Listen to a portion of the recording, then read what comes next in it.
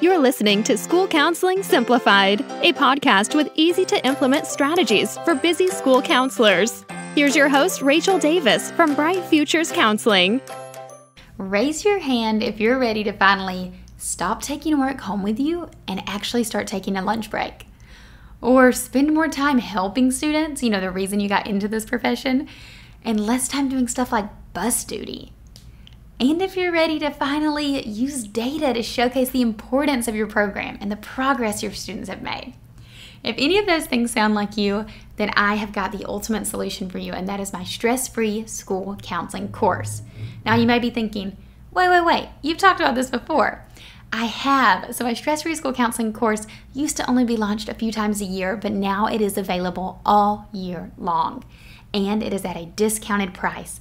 This is perfect if you're the counselor who wants to work through it at your own pace. If instead of going through with a cohort and doing things together, you want to get to it when you can because you have a busy schedule. But first, let's see if you're even the right fit. Does this sound like you? You're a new counselor who wants to get started on the right track and not make mistakes and then redo things later. Or maybe you're a veteran counselor and you're feeling burnt out. Or maybe you're just a counselor who feels overwhelmed and stretched too thin. It's so hard to do all the things at once. Or maybe you're a counselor determined to change your program from reactive to proactive. Well, you're in the right place. Stress-free school counseling is totally for you. It's a 5-module digital course. So what that means is you get to watch video modules of me talking to you, just like I do here on the podcast, and teaching you in different areas like scheduling, organization, data collection, advocating for your role, and handling pushback. If this sounds like something you may be interested in, if you're a lifelong learner and can't wait to improve your counseling program, you're going to love this. And of course, it's stress-free. Head over to stressfreeschoolcounseling.com/enroll to get started today. Hey there, thanks for listening to another episode of School Counseling Simplified. I hope your February is off to an awesome start.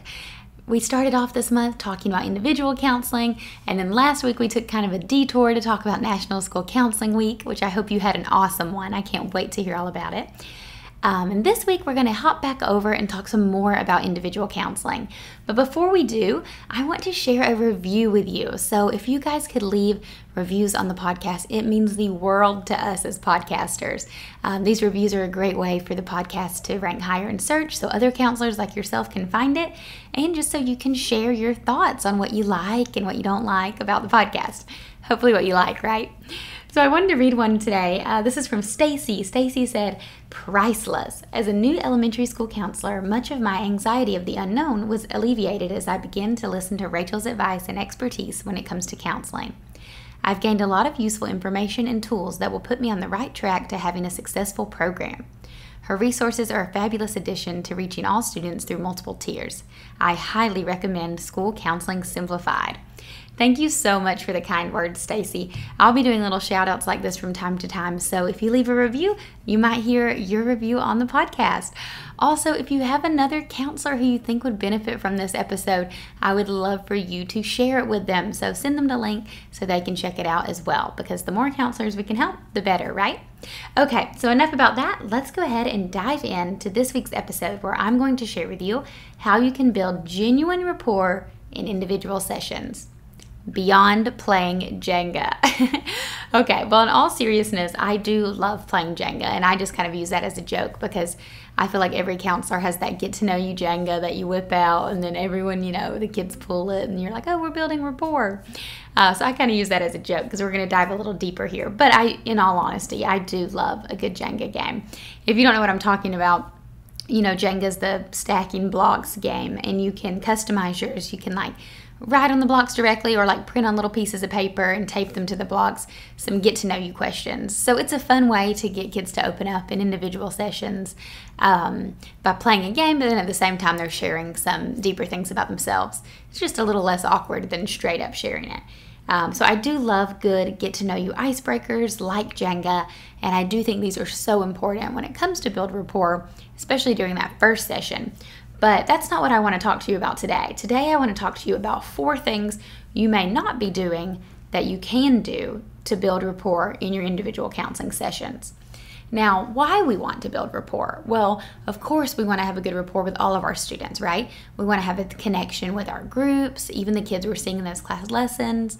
But with the individuals, it's a little more intimidating for the kids, right? They're in a one-on-one session with an adult. Maybe they kind of feel like they're in trouble. So we want them to feel comfortable and that they can trust us. Because in order for them to implement the strategies we're going to be working on with them, they need to have that level of trust. Okay, so the first way you can build a rapport with students doesn't even involve the students. I know, it sounds silly, but it's parent-teacher check-ins. So there's a few benefits to this. First off, you're learning how you can best support the student from all angles. So you're talking to the parents, seeing what's going on at home, what their struggles are at home, what they're doing well at home, and then the same for the teacher.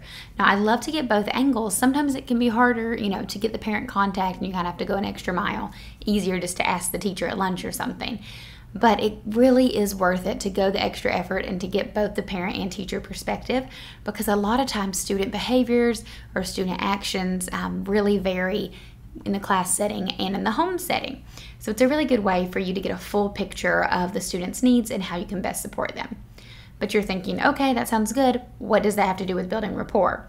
Well, a student may hear that you were doing these check-ins. They might hear their parent on the phone with you, or maybe their teacher mentioned it, or they overheard something, and this is how they know you care, right? So you're like, oh wow, they're not only seeing me once a week in our sessions, they're asking my parents about me, and they're asking my teachers about me, and you can use this as like a get to know you thing as well. Find out what the student's motivated by. Find out some possible rewards that the student would like to work toward. Those are great ones, especially if you're dealing with behavior challenges. Instead of starting from square one and trying to use just a, one-size-fits-all behavior reward strategy, instead you can do a personalized strategy. So you can find out from the teacher or the parent the student's interest and likes, and how you can use that to help motivate them to reach their counseling goals. Okay, number 2, student check-ins. So we just talked about parent-teacher check-ins, but what about checking in with the student themselves? Now you might be thinking, I have no room in my schedule. It is packed to the max. And I know how you feel. I actually have a lot of episodes on scheduling and a lot of stuff on the blogs about that as well. I even have my stress-free school counseling course where I have a whole module on scheduling.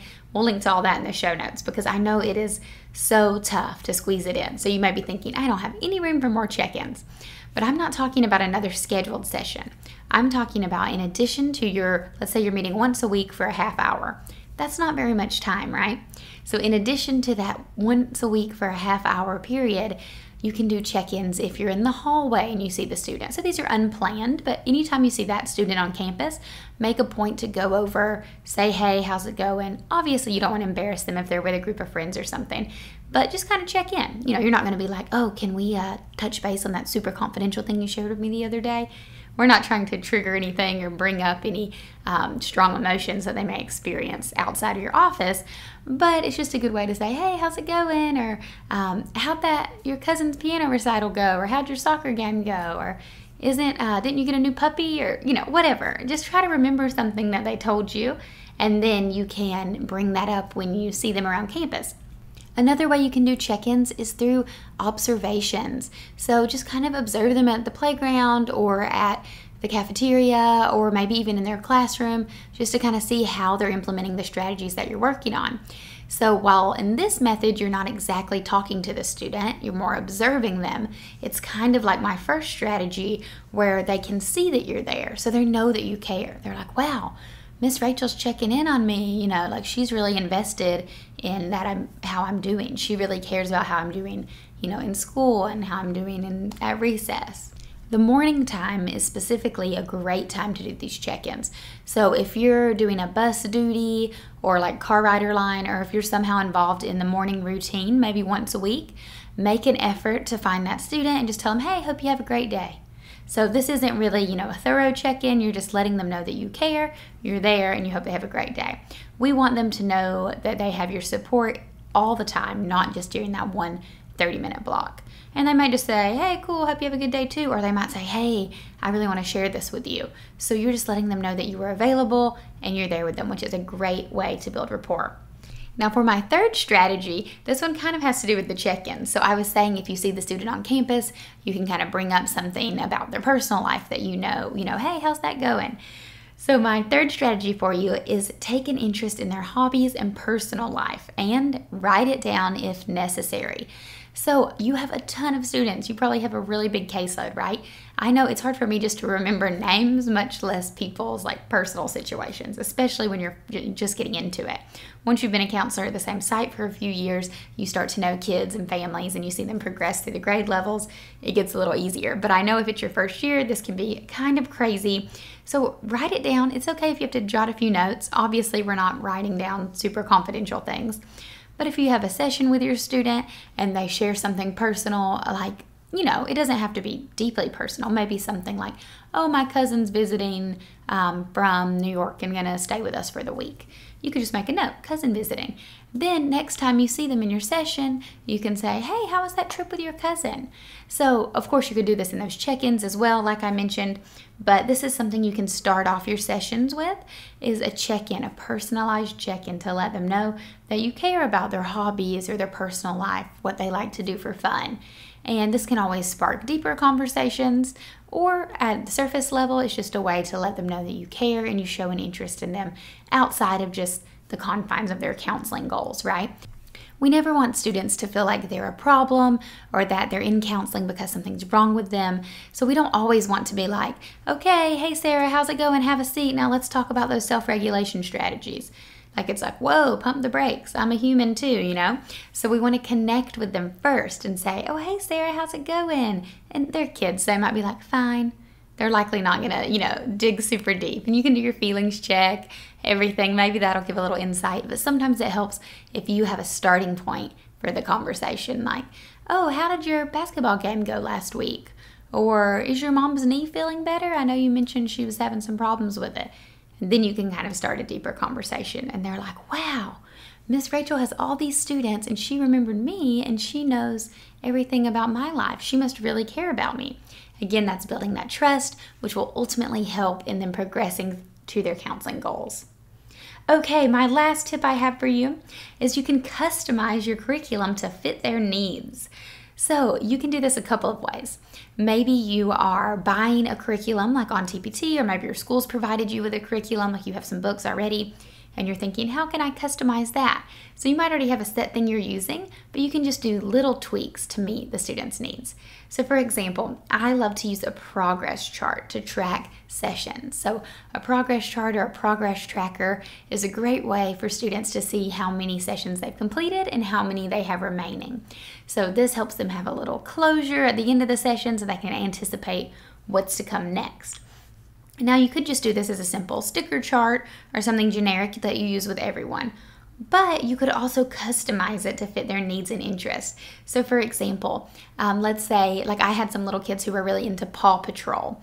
So this was with a group I think, but you can do this with an individual as well. For our progress tracker, every week we got like a Paw Patrol sticker specifically. So that meant a lot to the kids because that was something they were interested in. Not counseling related, but it's just something that they like, so it makes them take more interest in the sessions. If you're someone who likes to DIY everything, and if you're designing your own activities and your own games, then you can get super creative with this and really customize it to fit the individual student's needs. Something we really want to be mindful of all the time is that if we're using something with characters, whether it be a book that we're selecting or a game that we're playing or a social story that we're using, it's really important to use characters that reflect the student you're working with so it's more relatable. So for example, students like to see characters that look like them. So for example, if you just have a fair-skinned, blonde-haired, blue-eyed girl that you're using in all of your examples, whether it be in a book that you're reading or a dice game you're playing, that's not going to be very relatable to your students of color or to your male students. So you want to make sure that you're being really intentional about selecting resources that reflect that student's identity.